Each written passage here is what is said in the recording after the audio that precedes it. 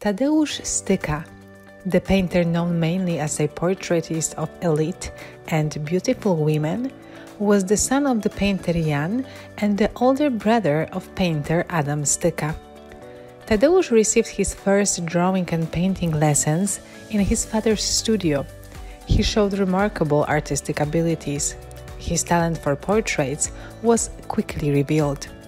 He first came to the United States as a 15 years old in 1904 with his father, who was offered to showcase his paintings at the World Economic Exhibition in St. Louis. One of the artist's works he brought was Golgotha, an art piece considered the greatest work on religion.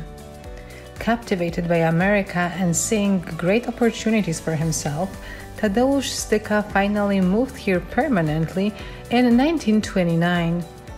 His exclusive atelier was located in the heart of Manhattan by Central Park.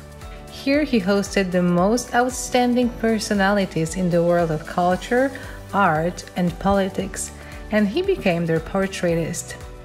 Among the most famous figures of the time he painted were Caruso, Tito Ruffo, Sala Delano Roosevelt, Leo Tolstoy, and Pola Negri. One of the portraits by Tadeusz Styka is part of the Pilsudski Institute collection. It is the image of Prince Kazimierz Lubomirski. Lubomirski was a diplomat and the first Polish envoy in Washington. The portrait of Lubomirski perfectly reflects the psychological characteristics of the model. The painter depicted him with a bright and expressive gaze. His mouth shows a light, serene smile. His face is lit by a bright light.